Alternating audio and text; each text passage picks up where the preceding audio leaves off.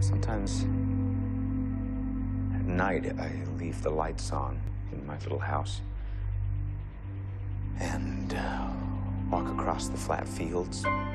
And when I look back from a distance, the house is like a boat on the sea.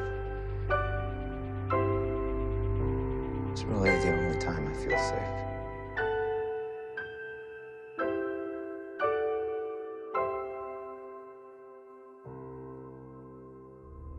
We both know the unreality of taking a life.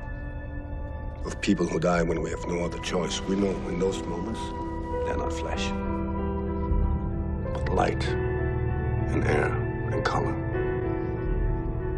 Isn't that what it is to be alive? Do you feel alive, Will?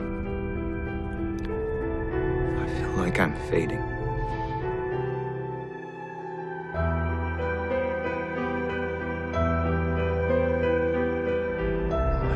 Was my heart dim but fast, like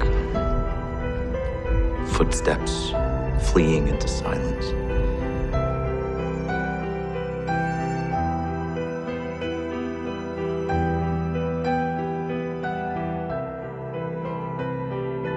I could use a good scream. I can feel one perched under my chin. Let it out. I'm afraid that if I started, I wouldn't be able to stop.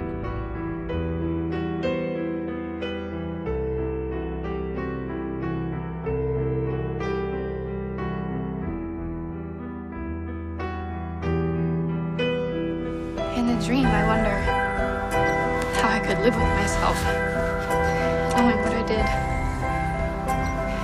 And when you're awake? I'm awake. I know I can live with myself. And I will just get used to what I did. Does that make me a sociopath? No. It makes you a survivor.